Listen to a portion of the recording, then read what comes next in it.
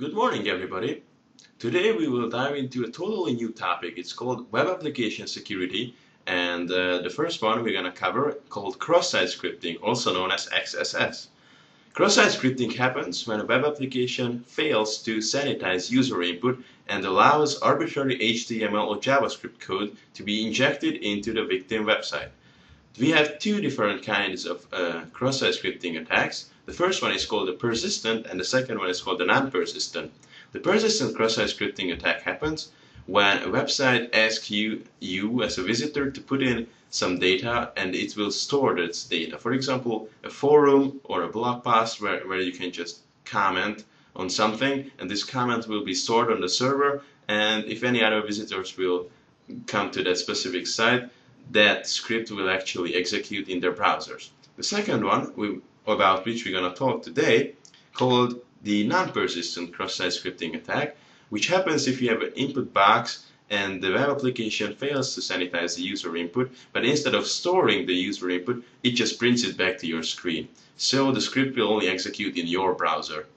This could also be useful in some cases for attackers, but because we are only doing ethical hacking courses and the main idea behind cross-site scripting does not differ whether you're using non-persistent or persistent cross-site scripting attack, we will just stay with the non-persistent side now. So to start up with non-persistent cross-site scripting attack, open up your browser and go to the Hungarian Ethical Hacking Community website, which could be found at ethicalhacking.hu, and open up goodies and change to the Hack Me page. And as you can see, this is a simple sample of cross-site scripting, because it just gives you one input field or input box and it's asking for an email address. Because we are testing for cross-site scripting, what we're going to do is we're going to enter some JavaScript in this field or box and see if it gets executed when we click OK. So the first and main and basic cross-site scripting testing script is always an alert, which gives you a simple message box if it gets executed. So just follow my lead and type in, as you can see on the screen, script alert in quotes 1 and then closing the script tag. This should be easy. So if I click OK, as you can see, my script get executed and it gave me this nice little message box saying number 1. Okay, that is pretty nice, but we would like to do something more. So why don't we just start by dumping all the cookies that this specific website stored on our hard drive. So to show all the cookies that are on our hard drive, used instead of the string 1, the command document cookie. And as you can see, this is the command script alert document cookie. If I hit OK again, as you can see, we set up a special cookie for you saying, "Hi folks, it's high time to attend an ethical hacking course." Well, I hope you agree with this sentence. But as you can see, we were able to show a cookie here. Now, why would I like to show a cookie? Well, cookies could be used for many different purposes, but one really popular purpose for using cookies is actually store login data. So if we would be able to steal a specific cookie that would allow us to log into a website in the name of the victim, that would be something really interesting and also dangerous. So to do that, we will have to do many different things. So first of all, we will have to set up, as we are acting now as an attacker, we would have to set up a web server. Well, I did that already, and it could be found at this specific IP address. And as you can see, I'm using AppServe. It is a really good server program to do testing on your local host. So what I'm going to do now is we're going to write together, I'm going to write with you together, a PHP script that would do just a really simple task. It will get a parameter through the URL, so using the get method defined in HTTP, and then this specific parameter, which is going to be a cookie, it's just going to write it out to a file. It's just going to log it to a file, and that's all what it's going to do. So open up Notepad and start writing PHP code, which you can do by an opening tag $PHP. So the first line of the code will just store the variable coming from the URL in a local variable. So to do that, I specified a variable called cookie, and I encourage you to do the same with me. And using the get system built-in variable, we'll be able to get any variable that passes that is being passed by the URL. So I'm just gonna call the URL variable cookie. So this will tell PHP to look at all the variables that were passed through the get request or the get response, and from these choose the one called cookie and put its value into the cookie variable. Okay, now we're gonna just go up a little bit faster. Now we're gonna open up a file, and we would like to dump dump the cookie into that file. So I'm just gonna specify a variable called file, and it's gonna open a file with fopen. The name is gonna be cookielog.txt, and it's gonna be W, because I would like to write to this file. And that's it. The next line, I would like to actually write the cookie variable out to this file, so I'm just going to use fwrite, and it's first asking me where to, so it's going to be into the file, and what is going to be the cookie, and that's it.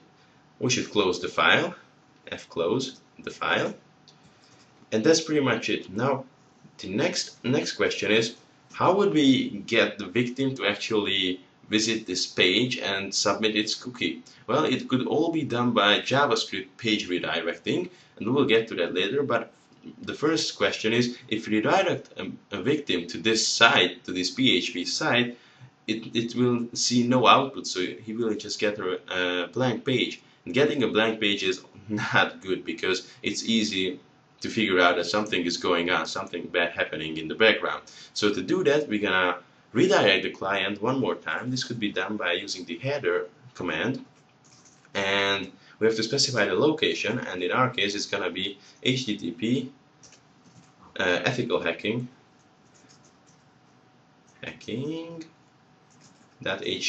So as you can see, we would just redirect the victim to the main page, and closing up HTTP. I'm just gonna save this to my desktop, and I will call it cookie.php. So I just saved it, and I will upload it to my web server, and as you can see, it's already here. I already uploaded it to the web server. So if you couldn't follow my lead, or it was just too fast for you with the PHP stuff, just connect back now, because we have the cookie PHP on the web server, so you can use that to actually capture cookies or steal cookies.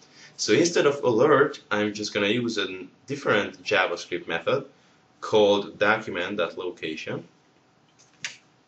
and I have to specify the location, which could be done by using the equal sign. So location equals to HTTP. I need my web server's IP address, which could be found here. So I'm just going to copy the IP address of my web server and paste it in here. If I find my focus, oh, here we are. Paste it in, and it's in the folder called XSS, and cookie.php question mark.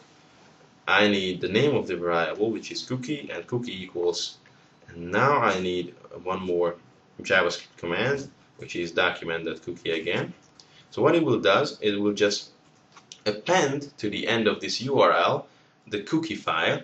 So the PHP will receive the cookie file specified as a cookie parameter, and it will just output it into a different file, into the cookie log file, if I have specified that right. And that's pretty much it. So I'm just gonna say OK, and as you can see, it redirected me to the main page. So something happened in the background. If I go to my web server and open up the cookie log, as you can see, I have the cookie here. Actually, I have it twice, because I already tried this demo before starting the presentation. But as you can see, the cookie just gets stolen. So if I would be an attacker and there would be a login cookie, I could just easily inject it back to my browser and start browsing ethicalhacking.hu as, for example, an administrator or just a different user. So pretty much stealing someone's personality.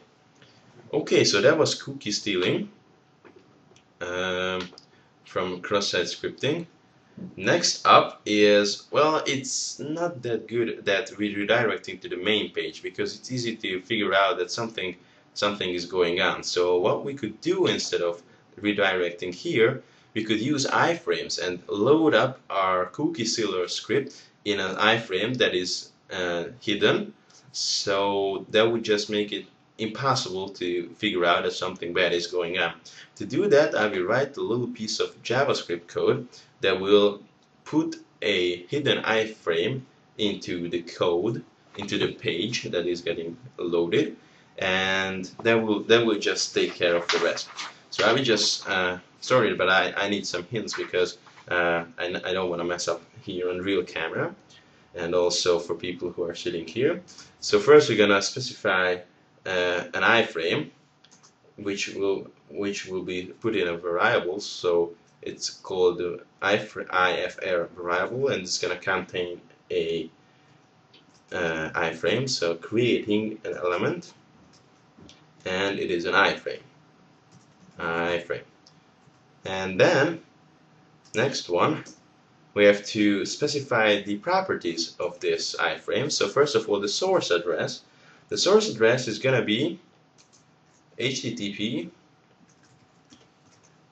my address, and then I need the cookie, XSS, and then I need the cookie.php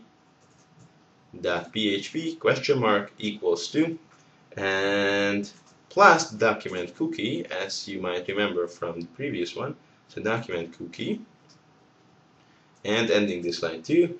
And I will set the visibility of the iframe to hidden, so it's impossible to see it, only in the source code.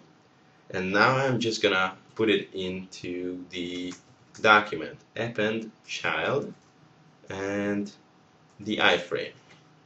So this is just the 4 lines of JavaScript code that will put in a hidden iframe into the source code, and then load up our cookie stealer script, steal the cookie, and it's pretty much impossible to find out something happened, only if the user looks into the source code, which we will do, of course, later. So I'm just going to save it and call it the iframer.js and save it. Yes, I want to replace it. I already tried this demo before, but I'm replacing it so you can see it happens. I'm just going to upload it to the web server. And as you can see, I already have it uploaded here, just to make this demo faster. So now we're gonna include this script into our into the victim page by using the script source tag, which could be done as you can see it on the screen. So using the script tag, but including the source, and going back to my web server to the XSS folder. And then now using the iframer.js, and I'm just gonna end the script tag. Okay, now I'm just gonna delete the cookie log so you will see what happens. Now I'm just gonna click OK, and as you can see, it seems nothing happened, nothing specific. But if I go here in the cookie log, I have the cookie. So I just stole the cookie without the user would notice it. Okay, these were the 2 basic things you could do with cross-site scripting, and in the next session we will continue with something a lot more powerful. And that's the end of this session.